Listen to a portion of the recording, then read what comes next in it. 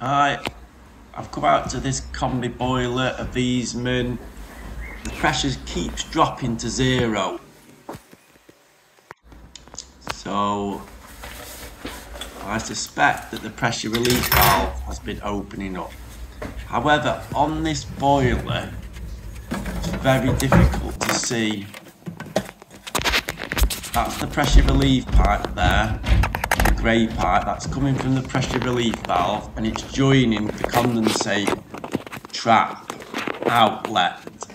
So if the pressure relief valve is dripping and causing the pressure to drop down, there's the pressure relief valve there. It's very difficult to see. On other boilers you have a little copper pipe outside, and if it's dripping then you know it's the pressure relief valve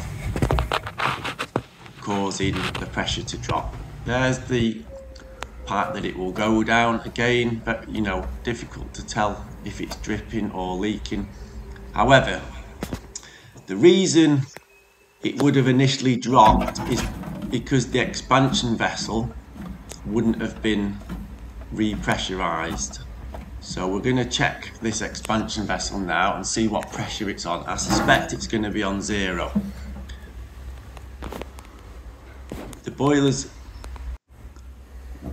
currently on 0 bar pressure as well, and as I suspected, the pressure of the expansion vessel is on 0. There's no drain valve on this boiler, which is a real pain. So there's a drain valve there on a radiator, or I've decided I can drain the system and create an open end through this filling loop. Whenever you repressurize an expansion vessel, you must have an outlet for any water to come out of, otherwise you will just get a false reading. You will usually find as you start repressurizing the expansion vessel, it pushes, as it fills up with air, it pushes water out of the system. As you'll see, in this case it will go into the bucket. So initially I opened that tap, so I've opened the central heating system basically into that bucket. Not a lot of water comes out straight away, but as we start pumping the vessel, water will leave the system.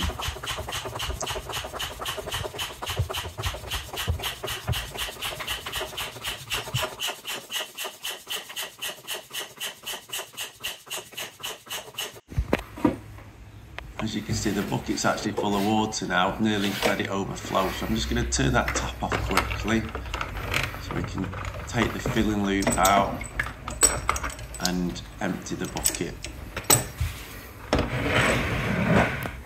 System water's looking clean, which is good. So bucket's empty.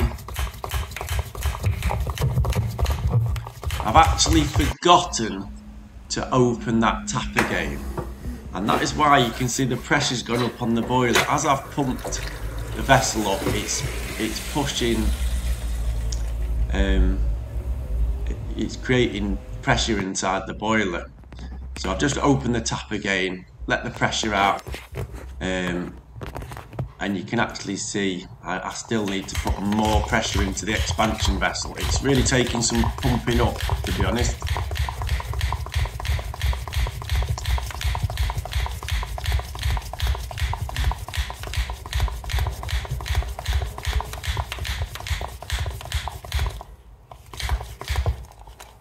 What happens if the expansion vessel hasn't been repressurized, like it hadn't been, and it was on 0? When the heating is on, you'll find that often the boiler will, the pressure will fly up over 3 bar as the water expands as it gets hotter, and the pressure relief valve opens up, and that's why you end up with the pressure back to 0. So it flies up over 3 bar, the pressure relief valve opens up, and you end up with it back to 0. Right,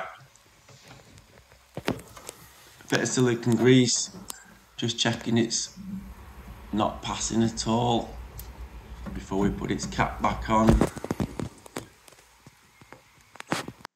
So the expansion vessel is now pumped up and it held at 1 bar. You see the pressure on the boiler was still on 0.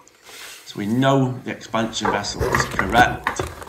We can reconnect the filling loop.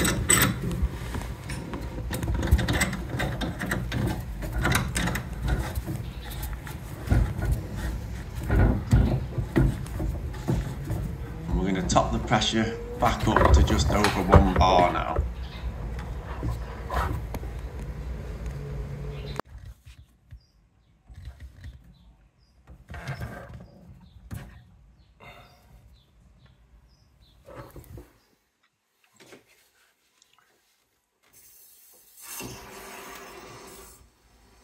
And now the expansion vessel has been repressurised. When the heating is on full, the pressure should never really go over around 2 bar.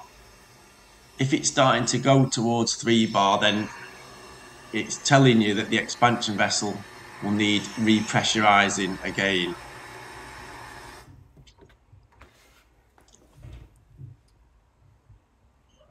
So pressure back to where it should be. I'm just turning the gas off there and I'm going to put the heating on just to get the pumping the water around the boiler, getting any air out of the system before it actually fires up.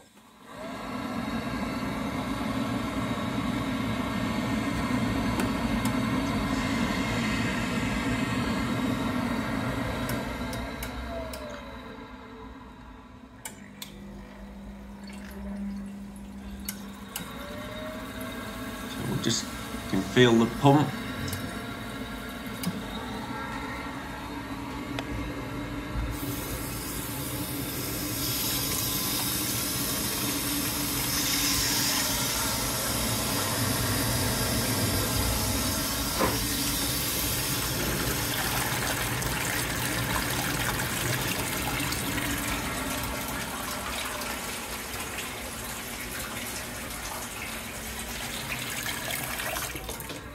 That's a good way of just making sure the boiler doesn't fire up while there's air still in the system.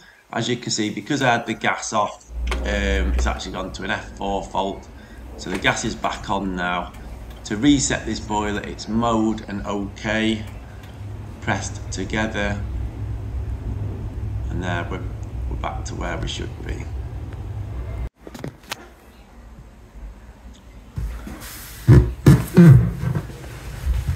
So I've not changed the pressure relief valve. Often the pressure relief valve can still leak even after I've repressurised the expansion vessel.